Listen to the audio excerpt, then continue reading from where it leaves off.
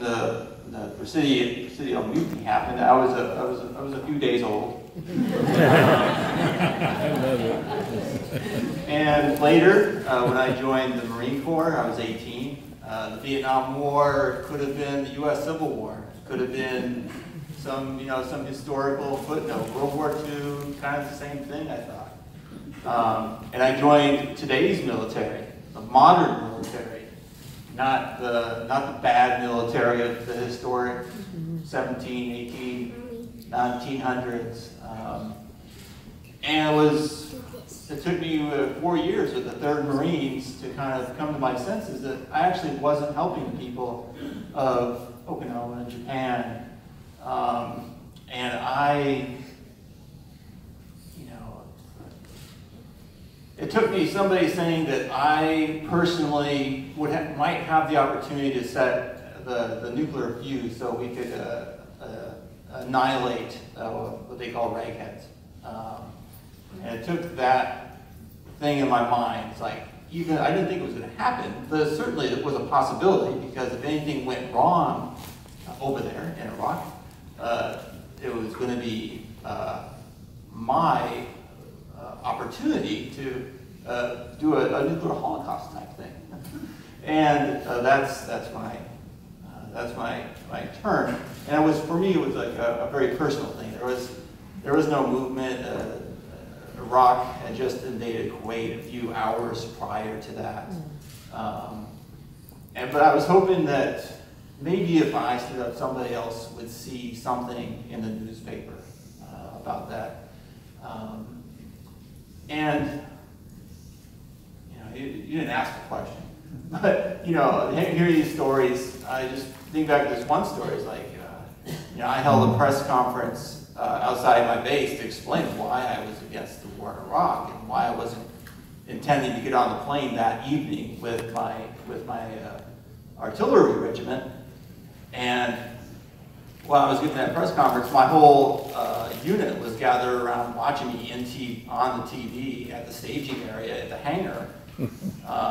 We're at the barracks there. And when I came back, I turned myself in to the MPs, and they marched me over to the barracks, which are only a few blocks away.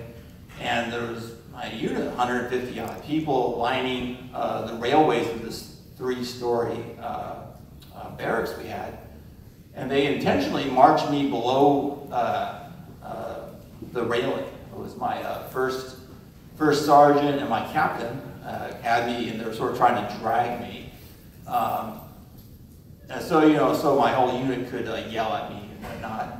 And some did. They started chanting war, war. And then some of them started spitting on me. And that sort of sucked, right?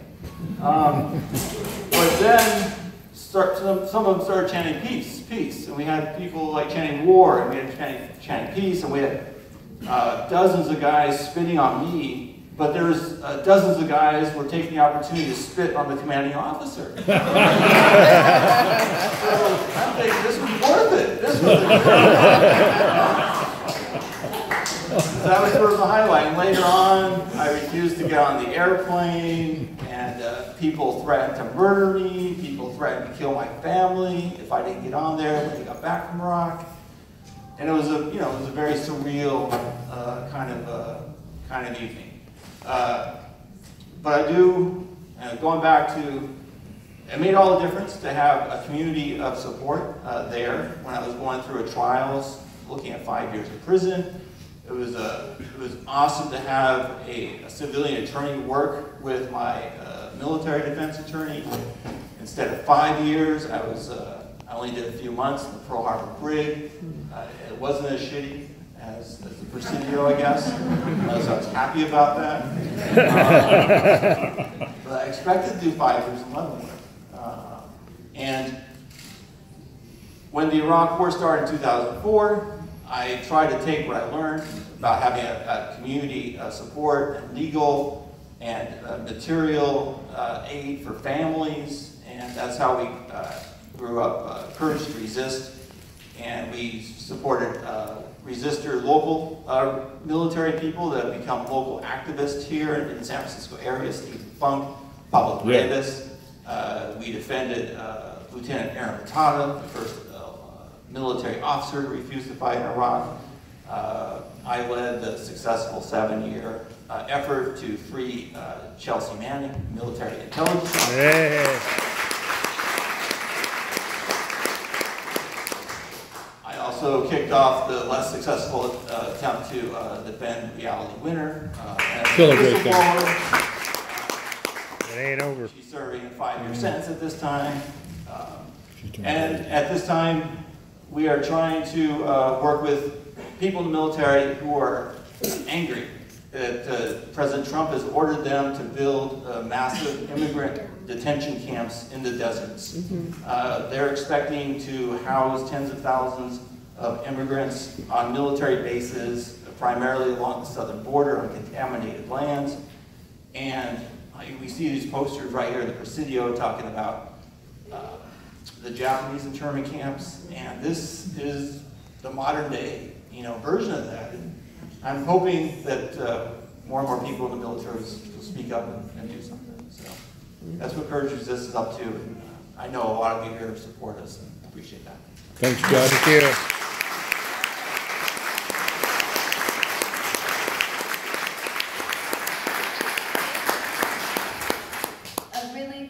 Aside, if you have written a question on a card or you have a question, write it on a card quickly.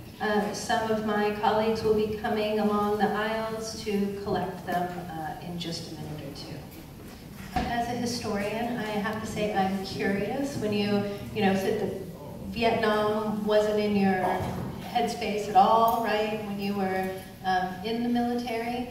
And this is history, but it's also a history that's kind of been forgotten about, right? The GI movement, GI activism. And I wonder if all the panelists, could kind of weigh in a little bit about what it means to remember this, why it's important to know these stories, a little bit about kind of historical memory. Yeah, it's post-mutiny. A lot of what I believe as important is telling the stories of the Iraq War, the Gulf War resistors. More than 100 of us in the Gulf War spoke out against that war, and at least 100 of us were imprisoned. There was almost 20 Marines that were taken to Camp Lejeune and were court-martialed en masse for refusing to fight in the Gulf War. And that's a history that's kind of forgotten, and trying to do something different now with the last people stepping forward. It's like in my mind, it really wasn't until I refused, and then Vietnam era veterans, many people in this room stepped forward to support me. I realized that I had this commonality. It wasn't a historical thing. And as I was preparing to refuse publicly, people gave me a VHS tape of the FTA movie, for example. I'm like, oh shit, I'm not the first person to think of this. So that's sort of where I was. Yeah, I think we need to have this history in our minds and tell the stories continuously so that those today who are struggling with the same issues, and there are many people in the military who are questioning. They were questioning it after the invasion. There were movements. The Iraq Veterans Against the War came out. The appeal for redress, 2,000 active duty and reserve members signed an appeal to Congress. And today, even, there are many who are asking these questions. And we need to come back to this history constantly because America remains a militaristic society. We are still involved in these wars in Iraq and Afghanistan and now other wars in Iraq, Libya, and you don't even know how many countries we're bombing our troops in nowadays. And this militarization is continuing to drag down our country economically, financially, socially, politically, and we have to keep fighting it and resisting it. Morally. And hopefully these stories from those of us who are inside the green machine who spoke out and have shown that we were successful and we were on the right side of history, that story can continue to be told and inspire further resistance and action today. Thank you. What we lawyers on the front line hope is that when we put our heart and soul into defending one particular citizen at a time, that there may be lessons learned as a result of that case. Sometimes there are, a few times there are. The Presidio, as I said, did embarrass the Army.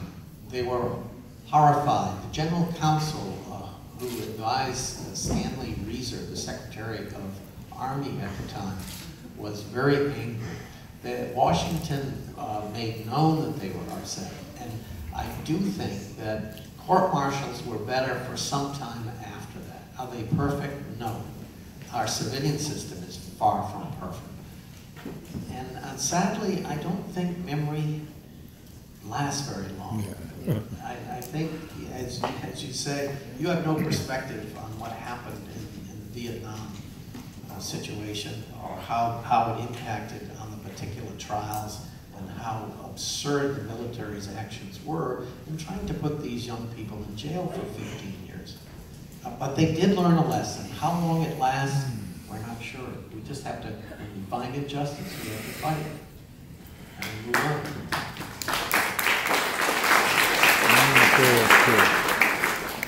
Years after all that, I marched for many years with radical veterans organizations. I'm still a member of Veterans for Peace. I know there's plenty of people from Veterans Peace here. And one of the things we always said was, first you fight the battle, and then you fight the battle of summation. And the battle of summation, that's part of it right there. The battle of summation goes on and on. And one time there was, in the 80s sometime, there was the men's movement came up. And everybody's sitting around the circles, beating drums, or doing all the things they were doing. And our veterans group was called to be the resource table outside of this conference of the men's movement. And whenever the speakers were done, they would have a break, they would drift by our table. And it was right about the time that the Rambo movies came out. And the people at the conference, all these guys at this men's movement conference, would come out, and the first thing they would do is they would inevitably, they'd apologize for not being a veteran. Well, we were the anti-war veterans, so we were hardly carded about that. And the second thing they'd do is they would tell us about how their kids loved the Rambo movie. And it was, after like dozens of guys had come by, I started asking guys, well, what did you do during the war? Because they were all my age. And it turned out that they had been heroic resistors in some form or another. They had done all kinds of things. And I started asking, well, did you ever tell your kids about that? No. And like guy after guy would come by and complain that his kids love Rambo, but then it turns out that they'd never told his own kids about, the time that they had gone down to the recruitment center or done this or that or stood up in some way, whatever way they had done it. And they hadn't told their own history to their own kids, and then they couldn't figure out why their kids love Rambo, Well, at that point was when I realized that I had a lifetime obligation. First we sat down and sang "We Shall Overcome," but that I sort of had a life. You're never going to get time off for good behavior. That you got to keep fighting that fight of summation. To keep bringing it back, because at this point in American history, we are in a fight for the soul of America. And if we don't reach out and find the lessons that have been learned the hard way, why then how can we hope to go forward and have success?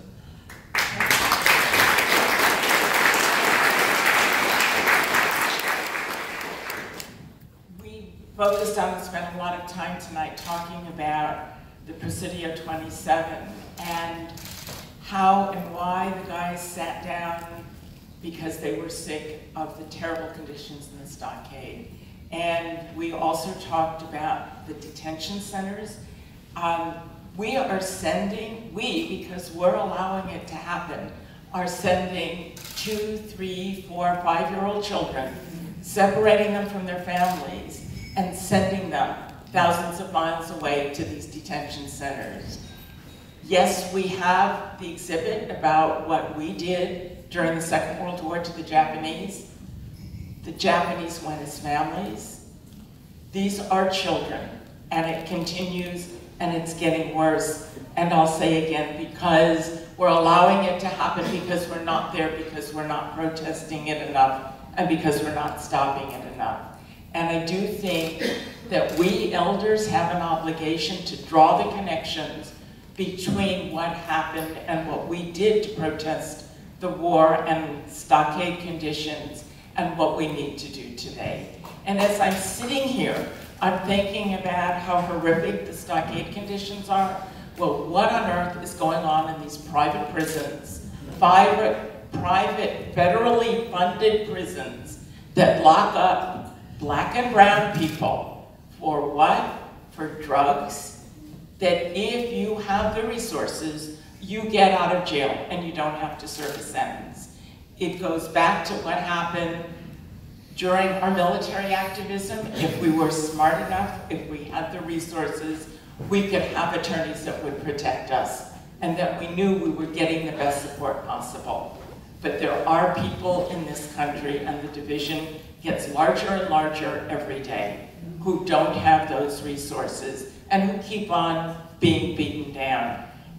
And we've got to do something. And I think it's making the connections, it's making those connections between wars, it's making those connections between the military and the police, it's making the connections and saying, we're going to stop it.